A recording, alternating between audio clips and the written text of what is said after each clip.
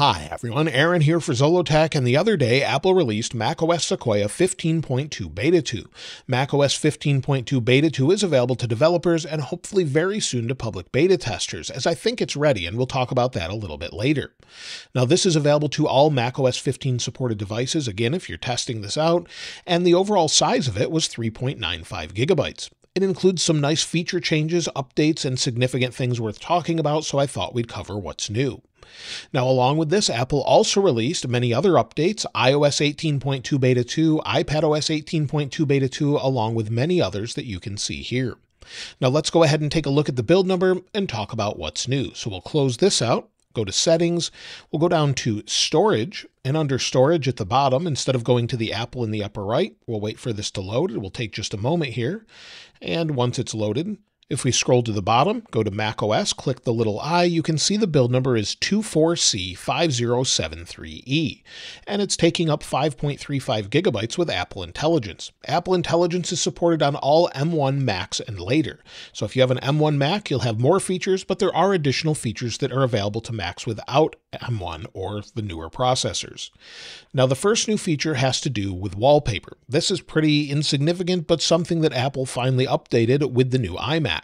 In our settings, if we go to Wallpaper, scroll down here, you'll see the new iMac wallpaper. So we have iMac Silver, Blue, so here's iMac Silver, iMac Blue, iMac Purple, iMac Pink, Orange, Yellow, and iMac Green. Of course, we have the other ones from the previous iMac update, and if we lock the screen here, it doesn't seem to animate or anything. It's just sort of a static image that supposedly spells out iMac. So it's not animated or anything like that, but it's available if you want to use it, and will be available for this update once it's released to the public as well. Another new update has to do with weather. You can now place it in the toolbar, and it's quite a nice integration. If we go into System Settings, go to Control Center, scroll down all the way to the bottom, you'll see we now have the option for menu bar only. So if we switch this to Show in Menu Bar, we'll see the weather here updated for our location, and if we click on it, we've got a nice little overview. So it's matching what we have over here on the left, but gives additional locations you may have set, and we have other locations here as well, so we can see even more if we want to, and then we can of course open the weather app. So it's a pretty nice integration that carries across the OS. Of course, you can go in here and anything that you have labeled here will show up at the top, so you can add as many as you'd like or remove all of them if you'd like. Another thing that's new that sort of goes along with iOS 18.2 has to do specifically with your iPhone. When you plug it in with a cable, instead of having to enter your passcode to actually trust the Mac, you can now use Face ID. So that's an update with iOS 18.2 Beta 2, and it carries across to Mac as well. Also, something that carries across to Mac is if we're using iPhone mirroring. We'll give it a second to load here and connect. Once it's connected, if we go into Settings, within Settings, under Personal Hotspot, we can now use Personal Hotspot at the same time we're mirroring our iPhone. So this is just a nice little update we have here, and you can fully utilize it however you'd like. Now, there are more features that are coming that are not Apple Intelligence related, but we'll talk about some more of those in just a moment. But as far as Apple Intelligence, if we go to System Settings, go to Apple Intelligence and Siri, and as long as this is enabled and you have this set to English United States, you should be able to try out at least some of these features. All of the Apple Intelligence first stage of features are available, but there's a couple new ones to talk about. If we scroll down, we now have extensions for ChatGPT. If we go into this, we can set it up, and then we can integrate it within Siri, compose text and writing tools, and it works with a ChatGPT account. If we click Next, again, you've got more information here. We'll enable it, and then we can sign in if we have an account with them. So we have a current limit. You can just use it with this, or we can sign in with our account. Now, once you're signed in, you'll actually see that you'll have a limit, or maybe you have unlimited as far as the overall subscription. So if you're using this, you can upgrade and it will show the status here as well. You don't have to have this enabled in order to use it, but you could run into a limit. And we can use that within Siri. So for example, if we close this, and then if we go to the upper right and click Siri, we can say, ask ChatGPT what the weather will be next week. And instead of using the OS itself to do that, it will go with ChatGPT and get the information from there. And there it goes. Could you specify the location? Sure. Charlotte, NC. We'll try it again here and see what it says. And it may take a moment, but again, it's going to use ChatGPT if you ask it to. So here's the forecast from them. It may or may not actually add up to what we have here with the weather app, but either way, you can use ChatGPT for that. Anything you could ask ChatGPT with, you can ask within Siri now, but just be aware your information is being sent there as well. Another thing they've added is Image Playground. So if we go into Image Playground, within Image Playground, we can now use this. Now you may have a little bit of a wait list. I've tried to create a few different things, but if we go in and create, we can make whatever we want, choose a person, for example. So I've picked myself here. Maybe it's sunset and maybe sci-fi, and let's see what it comes up with. So we'll give it just a moment here. And now we have a couple different options. So we can switch between them, and it's sort of a cartoonish version of myself. If you want to modify it, you can. You can give it a thumbs up or thumbs down. You can, of course, save it or just go back and create another one. So you can create whatever you'd like. A house on the beach at sunset, and see what it comes up with. So again, we'll give it a moment. It's creating a house on the beach at sunset, and you can use this to create anything that's not really a name brand. So maybe, and I've used this before, a Porsche 911 on a road near the beach. And it doesn't like actual branded things. It says unable to use that description. So you can't do that, but you could change it to maybe a car on a road near the beach, and it will draw a car. So it's next to a house, since I already have that, and it puts them together. All sort of cartoonish though. So this is a little bit different than what we get with maybe Gemini or DALL-E or those sort of image generators. So a little bit more cartoony, but it is available if you want to use it. To go along with image creation, if we go into messages, within messages, if we bring up an emoji keyboard, we can see different Genmoji that we've created on iOS 18.2 Beta 2. However, it's not available directly within macOS, it seems, just yet. So we can again bring that up, and you'll see all of the different things here as far as emoji and different stickers you might have, but it doesn't look like you can actually create them here. However, you can create a couple other things if we click the plus button.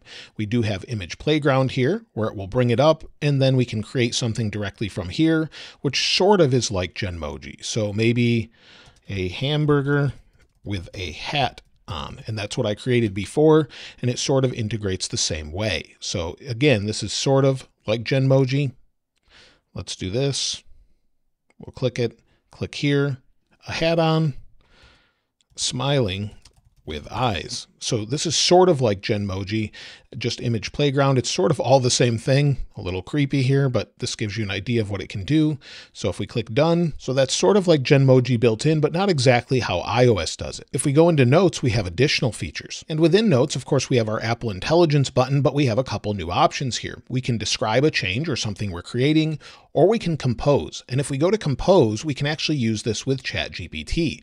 However, it says you've reached your daily limit for ChatGPT's advanced capabilities. So I either have to upgrade from here or just continue to use this. So you can actually generate whatever you'd like as far as typing and using Apple Intelligence. You just can't go out and compose using ChatGPT. So this is a new note talking about Apple Intelligence. And then, of course, you can highlight this, do whatever you'd like, click on the button here, and then make it more friendly. It will change it. This is a new note about Apple Intelligence. I don't expect it to change it much based on that, but this just gives you an idea of what you can actually do with it. Now, outside of Apple Intelligence, there's some additional features as well. If we go into Launchpad, the first thing is they've upgraded the Siri icon, so it's now matching Apple Intelligence, so it looks a little bit different. It just brings up Siri, so that's been updated. And then something else that's been updated has to do with Find My. If we go into Find My, the first thing we get is a new splash screen that says what's new in Find My and share an item location. So we'll click Continue. And if we click maybe on something that we have as far as an item, so maybe my backpack here, click the I, and we now have an option to share this as a lost AirTag. You can see show contact info, allow others to get in touch, and share an item location. If we click on this, we can now share this with someone such as maybe a trusted person or someone at an airport for a limited time. Click Continue, and then you can share it with this code. Just text this to someone you actually trust, and then they can see the location of your device. So if we click Done, You'll see it has an expiration date on it, so it shares it for a limited amount of time, and then you can just turn this off if you'd like. So turn off item location. So now you can share it with a trusted individual if maybe you lost a bag at an airport. Another thing that's been updated in this version is if we go to our apple.com website and go to Mac accessories, they've actually added support for the new Magic Keyboard, Magic Trackpad, and Magic Mouse with USB-C. For whatever reason, it didn't work in the first beta, and it doesn't work with older versions of macOS just yet. It only seems to work with macOS 15.1, so at least it supports it on this version as well. Another thing that's new has to do with Apple Vision Pro, and while I can't show it to you right here directly, I do have a screenshot in the Vision Pro that we now have ultra widescreen. So here's when I was trying out Image Playground, and you can see ultra widescreen. And this is really great as when you're using it, it has higher resolution than before when you're mirroring your Mac display with the Mac on the Vision Pro, and as you drag this closer to you, it actually starts to wrap around you. So this is a really great update. It actually makes using Vision Pro as a monitor much better, so it's something that you may want to do a little bit more. However, there are some latency issues sometimes. As far as overall performance in this version, well, it's been fine on this Mac for a few days. It's been more stable than before. With Beta 1, I had some issues connecting to Vision Pro, for example. This one seems to be a little bit more stable. Again, the earlier one before had some issues. I expect that. And as far as battery, well, standby battery has been pretty good.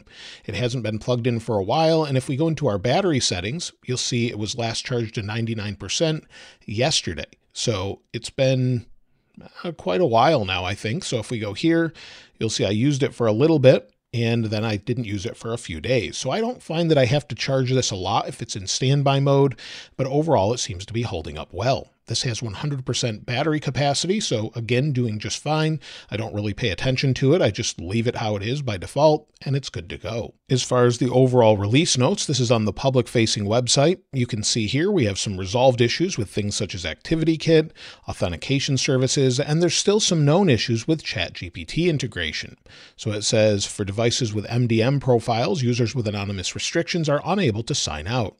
There's also some known issues with NS writing tools. Screen capture has some new features here where it's available for Catalyst applications, and SwiftUI gets some updates as well for developers. So quite a few good things here, but some resolved issues, but there's still some known issues as well. So if you have some issues, make sure you report them in feedback.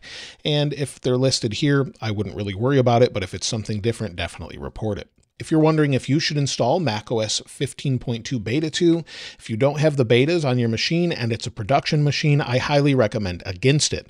I do not put this on my main production machine because I use that to make videos like this one. So I typically say if you have a machine that's not really something that's critical, maybe it's just casual use at home, then it's worth trying out. But if it's critical to production, I would hold off until the RC is released. Now, when it comes to the public release of macOS 15.2 and iOS 18.2, this will bring Apple Intelligence to more countries. You can see that in the initial release notes here, where it says in order to use it, both device language and Siri language must be set to English US, and all of these other countries are available as well: UK, New Zealand, and more. Now that means it's rolling out to additional countries, and it will slowly roll out to others. For example, here it says Apple Intelligence is not currently available in China. So we don't have specific dates for this. However, as far as when to expect the next beta and public release, well, according to what we've been seeing, I would expect maybe Beta 3, possibly on the 11th, and concurrent betas all the way until December 2nd, when we expect a public release, according to Mark Gurman. He got this right with iOS 18.1 and macOS 15.1, and there's no reason to think he wouldn't have it right this time around. He said if everything goes to plan, we'll see it on December 2nd. So we could have a few more betas until then to refine everything, but that's when we expect the public release, and as far as the next betas and Apple Intelligence to roll out to more countries. So that's everything in macOS 15.2 Beta 2. If you found anything else, I'd love to hear from you in the comments below, and of course I'll link this wallpaper in the description like I normally do. If you haven't subscribed already though, please subscribe, and if you enjoyed the video, please give it a like. As always, thanks for watching. This is Aaron. I'll see you next time.